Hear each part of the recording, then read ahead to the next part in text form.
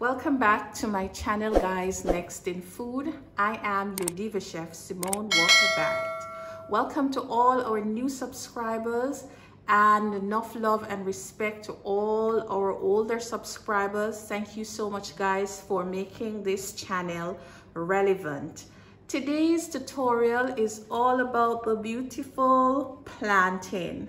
Are you a plantain lover? I am. So I am going to show you how versatile it is. So this tutorial is all about plantain muffin. So for our plantain muffin, we are going to need ripe plantain mash. Ripe plantain behave just like ripe bananas, guys, so it's not that difficult. So in this container, we're using some butter. I love the flavor that butter brings to this muffin. And then to the butter, I am adding some sugar. Then we are going to take it over to the mixer and let everything mix up along with the plantain. I'll leave the recipe in the description below so you can follow along. So guys, let us make some ripe plantain muffins. Go.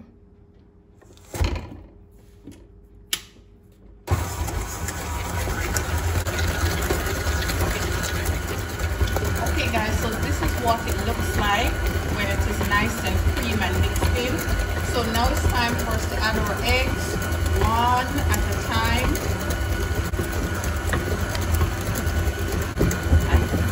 To the wet ingredients, we're adding in some sour cream. Now if you don't have sour cream, yogurt will do. If you don't have yogurt, milk is just fine.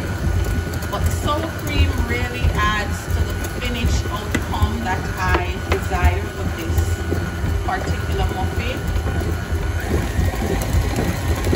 The steaming process is all done. So this is considered the liquid part of our muffin. You see how creamy looking that is? So I'm just going to give it a scrape down. And next step, we are going to combine our dry ingredient and add it to our wet ingredients.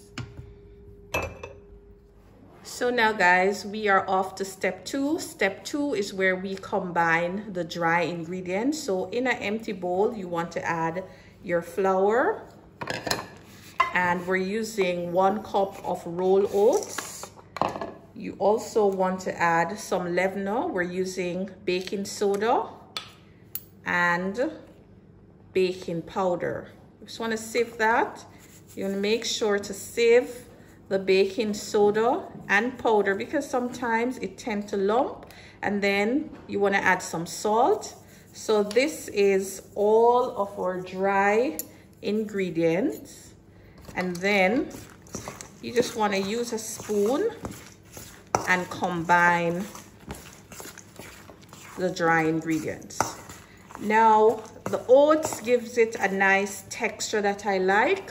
If you don't want to use the oats, guys, you can just replace it with another cup of flour. So now that our dry ingredients is sieved and ready, we are going to add that to the wet ingredients.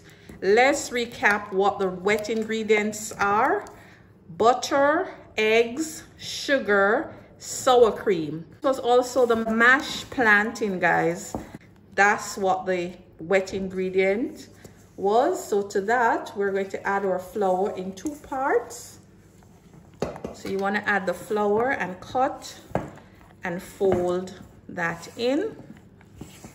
We're adding some spice. This is ½ teaspoon of cinnamon powder and 1 teaspoon of nutmeg. I just want to sift this.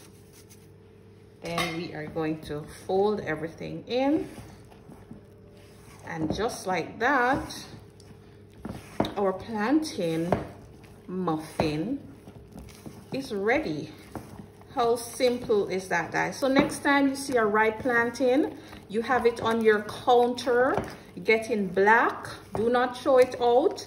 Peel it, mash it, and make yourself some ripe plantain muffins. Remember, ripe plantain is very similar to a banana. It's just as sweet and delicious. So guys, now that our muffin batter is ready, this is what it looks like, nice and thick. We're now going to put our muffins in our muffin pans. I'm using a jumbo muffin pans. There are 3 sizes. There's what we call the mini and the regular, and this one is the jumbo. So what I use to line my muffin pan is just squares of brown paper or grease paper. So you want to cut them in squares, and you want to put a little bit of water in the bottom of the muffin cup so that the paper will just stay put. It's as simple as that. Then you want to use your portion scoop and portion your batter. So for this, I'm using 2 scoops of batter. This is a 2-ounce scoop. So just let your senses guide you onto how much to put in, because remember, this is going to rise, and so you don't want to fill it up too much, but you want to fill them as even as possible. You could also use this batter to make a loaf, or some people may say a bread. So you could make a white plantain bread, and that's exactly what I'll be doing also, because I have enough batter to give me a small bread. So basically the difference between the two, you put it in a muffin pan, we refer to it as muffin. You put it in a loaf pan or a bread looking pan, you refer to it as bread. So I'm adding some nuts to some of the muffins. These are slivered almonds. If you don't like nuts, feel free to leave it out, or if you, whatever nuts you like, that's absolutely fine, you can just add it. So this is going to be put into a 350-degree oven, and we're going to bake this for about 20 to 30 minutes. Let's see what happened, guys.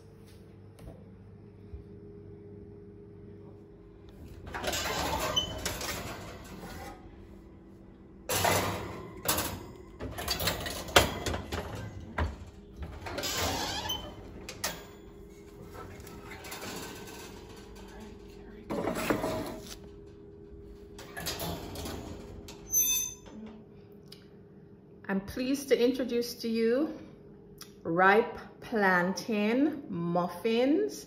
This is what it looks like. I'm just gonna grab one and break into it. Look at this deliciousness, guys. Look at the texture. You can see pieces of the oats, pieces of the ripe plantain. Try this recipe, guys. This is easy to make. This is good for a snack. It's great for breakfast. It's great for any time, and it's easy to make. Thank you so much for watching. Remember to subscribe, like, and share. Leave a comment down below. I'd love to hear from you. I am your diva chef, Simone Walker Barrett. You take care.